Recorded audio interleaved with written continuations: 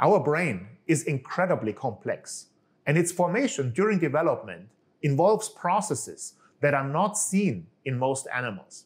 In our recent work, we have identified a cell type that is specific to the human brain and is responsible for a neurodevelopmental disorder called tuberous sclerosis.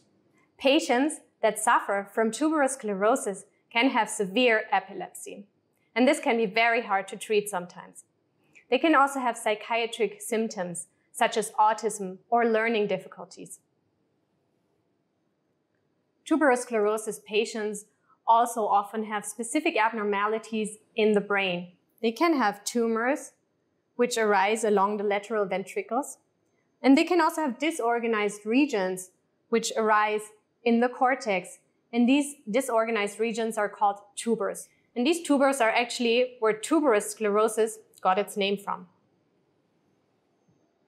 To study tuberous sclerosis, we developed cerebral organoids. Cerebral organoids are a 3D cell culture model that mimics the development of the human brain. And we can derive those organoids from basically any patient. In our study, we derived cerebral organoids from tuberous sclerosis patients. And when we analyzed those cerebral organoids, we saw that they could recapitulate the disease. So in our cerebral organoids, we saw tumors, and they also had disorganized regions that resemble the tuber regions in the patient brains.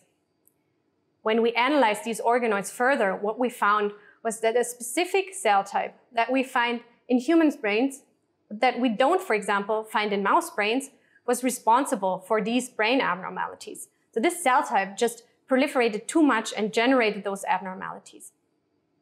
So taken together, our study shows us that our brains are actually very different from a mouse brain.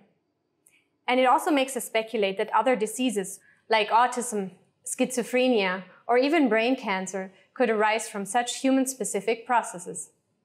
We propose that human-specific processes of brain development and pathology might be involved in other known brain disorders for which currently no therapy exists.